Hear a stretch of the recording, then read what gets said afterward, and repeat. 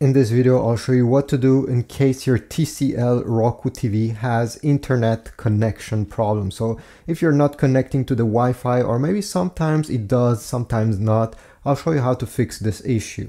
There's a few tricks. I'll show you the first one is the easiest. So the first trick, turn on your TV. Then you're gonna go and remove it from the power socket. Like this. You can put this aside, and for the next 5 minutes do not connect it back.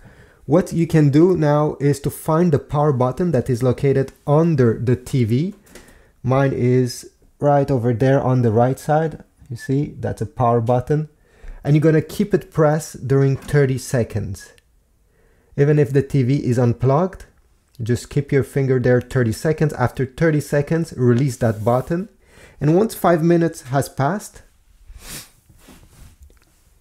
go ahead and connect the TV back on the power socket. Now I have connected on a power bar.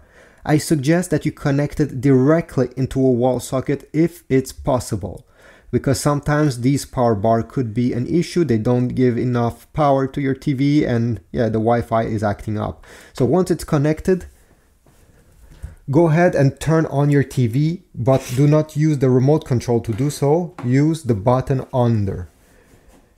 Okay, like that. Hopefully your TV is now able to connect to the Wi-Fi and to maintain the connection. If you're still having an issue, now let me show you another trick. Okay, so take your remote control, press the home button, so we are on the home screen. Now we'll do a secret combination on the remote control that will let us access a secret menu.